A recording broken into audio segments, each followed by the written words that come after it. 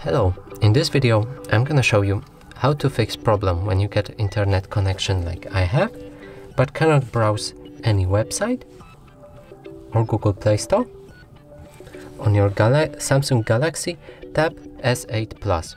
So to do this, you'll need to go to your settings, then scroll down and find General Management, Date and Time, and just enable Set Automatic Time, Date and Time. Yes.